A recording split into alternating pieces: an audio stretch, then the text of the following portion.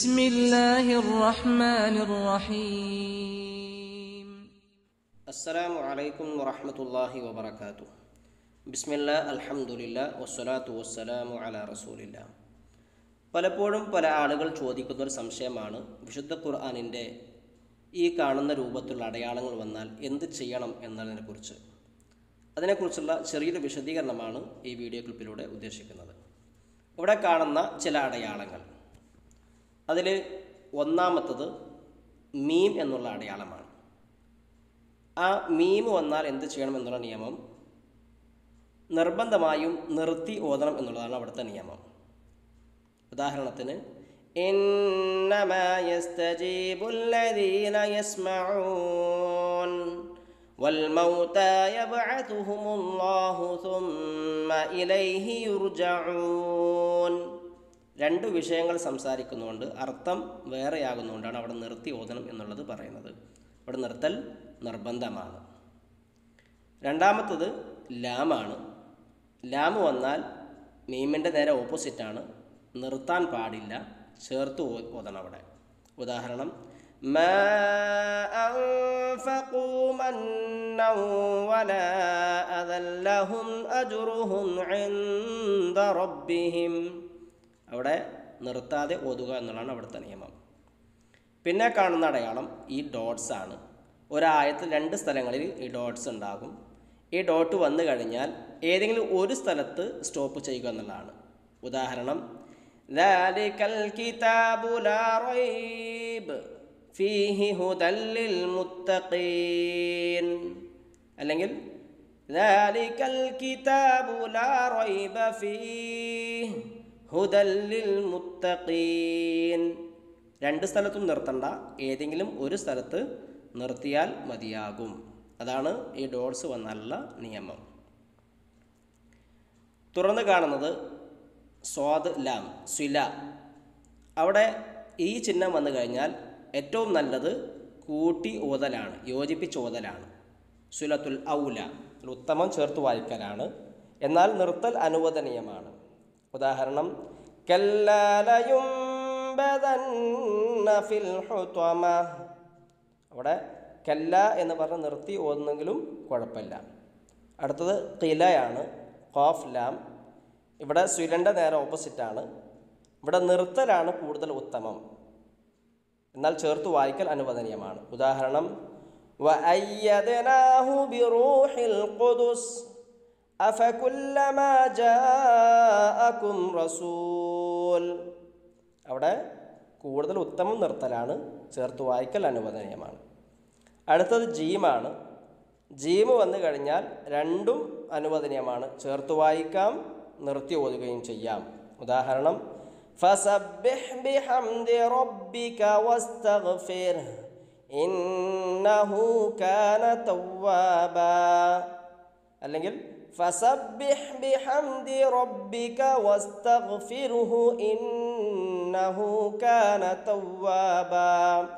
അത് രണ്ടും അനുവദനീയമാണ്. നേരെ തൊട്ടടുത്തുള്ള മറ്റുള്ള അടയാളങ്ങൾ, ഈ പള്ളിയുടെ മിനാരം പോലുള്ള ഈ അടയാളം അത് സൂചിപ്പിക്കുന്നത് തിലാവത്തിൻ്റെ സുജൂദാണ്. ഖുർആൻ പാരായണത്തിനിടയിൽ വരുന്ന സുജൂദിൻ്റെ സന്ദർഭങ്ങളിലാണ് ഈ അടയാളം കാണുക. ഉദാഹരണം വഇദാ ഖുരിഅ അലൈഹിമുൽ ഖുർആനു ലാ യസ്ജുദൂൻ. അങ്ങനെ അടയാളം കണ്ടു കഴിഞ്ഞാൽ അവിടെ സുജൂദ് ചെയ്യുക എന്നുള്ളതാണ്. അടുത്ത അടയാളം മീമാണ്. നേരത്തെ കണ്ട മീമിൽ നിന്ന് വ്യത്യസ്തമാണ്. ഇതിന് അല്പം വാലുണ്ട്. ഇത് വന്നു കഴിഞ്ഞാൽ നിയമം ഇഖ്ലാബ് എന്നാണ് അതിന് പറയുക. സുക്കൂനിലെ നൂനിന് ശേഷമോ തൻവീനിന് ശേഷമോ ബാ വന്നു കഴിഞ്ഞാൽ ആ നൂനിനെ അല്ലെങ്കിൽ തൻവീനിനെ മീമാക്കി മാറ്റണം. ഇതാണ് നിയമം. ഉദാഹരണം കല്ലാ ലയുംബദന്ന ഫിൽ ഹുത്വമ. അവിടെ ലയുംബദന്ന, ലയുൻ എന്ന് വായിക്കാൻ പറ്റൂല, ലയുംബദന്ന. ആ രൂപത്തിൽ ആ സുക്കൂനിലെ നൂനിനെ മീമാക്കി മാറ്റും. അതാണ് അവിടുത്തെ നിയമം. അടുത്തത് അലിഫാണ്. അലിഫ് എന്ന് പറഞ്ഞു കഴിഞ്ഞാൽ മദ്ദിൻ്റെ അക്ഷരമാണ്, നീട്ടാൻ ഉപയോഗിക്കുന്നതാണ്. ഇത് ആയത്തിൻ്റെ ഇടയിൽ ചിലപ്പോൾ നമുക്ക് കാണും ഈ രൂപത്തിൽ അലിഫ് വന്നു കഴിഞ്ഞാൽ അവിടെ അല്പം നീട്ടി വായിക്കുക എന്നുള്ളതാണ്. ഉദാഹരണം ثم استوى إلى السماء فسواهن سبع سماوات. അങ്ങനെ അലിഫ്, ചെറിയ അലിഫ് വന്നു കഴിഞ്ഞാലൊക്കെ അവിടെ 2 അക്ഷരത്തിൻ്റെ ദൈർഘ്യത്തിൽ ചെറുതായിട്ടൊന്ന് നീട്ടുക എന്നുള്ളതാണ്. സാധാരണ മദ്ദിൻ്റെ വലിയ നീട്ടലല്ല, ചെറിയ രൂപത്തിൽ നീട്ടുക എന്നുള്ളതാണ് അവിടുത്തെ നിയമം. പിന്നെ കാണുന്നത് സീനാണ്.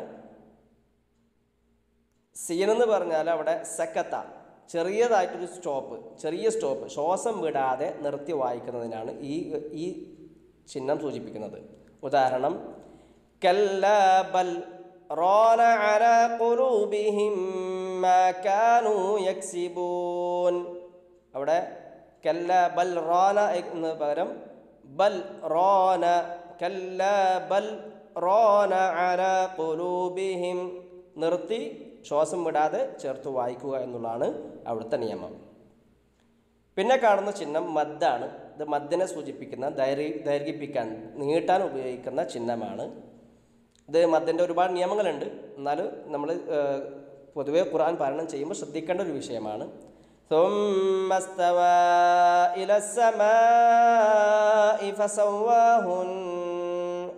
അവിടെ അല്പം നീട്ടി ഓതണം എന്നുള്ളതാണ് മദ്ദിൻ്റെ നിയമം. പിന്നെ അവസാനമായി കാണുന്ന ഈ ഒരു ചിഹ്നം, അത് ജുസിനെ അവസാനിപ്പിക്കുന്ന, ഒരു ജുസ് ആയി എന്ന് സൂചിപ്പിക്കുന്ന, അല്ലെങ്കിൽ അര ജുസ് അല്ലെങ്കിൽ കാ ജുസ് എന്നൊക്കെ ആയി എന്നതിനെ സൂചിപ്പിക്കുന്ന അടയാളമാണ്. ആ അടയാളമായി നമുക്ക് കാണാൻ സാധിക്കുന്നത് വഇന്നഹു ലിഹുബ്ബിൽ ഖൈരി ലശദീദ് അഫലാ യഅലമു ഇദാ ബുഅസിറ മാ ഫിൽ ഖുബൂർ. അവിടെ ആ ചിഹ്നം വന്ന സ്ഥലത്ത് പ്രത്യേക നിയമങ്ങളൊന്നുമില്ല. ആ ഭാഗം അതിൽ നമ്മുടെ ഖുർആൻ ഓതുമ്പോൾ കാജുസായി, അരജുസായി, ഒരു ജുസായി എന്ന് സൂചിപ്പിക്കാനുള്ള ഒരു അടയാളം മാത്രമാണ്. ഓക്കെ, അത്തരത്തിലുള്ള ഈ അലാമത്തുകളുടെ ഭാഗങ്ങളൊക്കെ കൃത്യമായി പാലിച്ച് ഖുർആൻ ഓതാൻ ശ്രമിക്കുക.